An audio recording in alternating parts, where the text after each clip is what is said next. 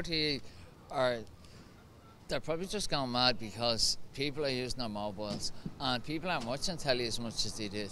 We're already paying tax when we buy them, we're paying VAT, we're already paying tax in other ways. My generation and like my father, my older generation would watch TV, you know, a lot. It's just a younger generation don't use, so I think it's unfair to go after. I'm just paying out every week. There's no time for me, time or money to spend for me. No, I think they're getting enough, to be honest with you. I think we're paying bills, with our mobile phone providers. I think that's sufficient. I don't think it's fair, really.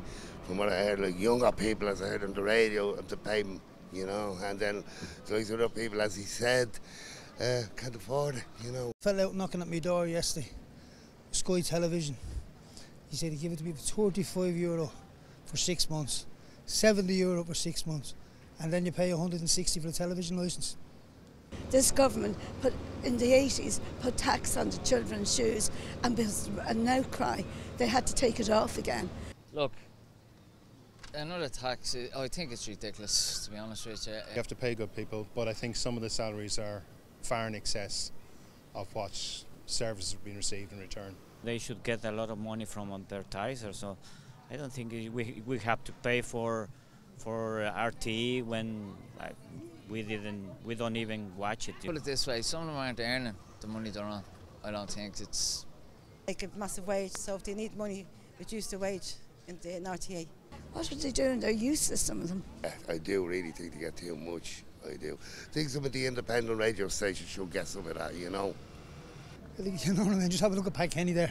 What's going on with him, He thinks all the money he's getting, lives in a big fancy house. Yes, absolutely. I wouldn't like to name certain people, but they do get far, far too much, in my opinion.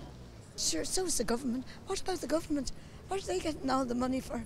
We're only a small country, and they're taking it out of our pockets, taking it out of the taxes that the people pay, the hard-working people in this country, while they sit around in pubs or whatever when they go places. They do. They have a real good time, go to the best hotels. How dare they on the people's money? Do you think will people pay the screen tax? Well, look what happened to the old, what was it, the water charges. Let's see.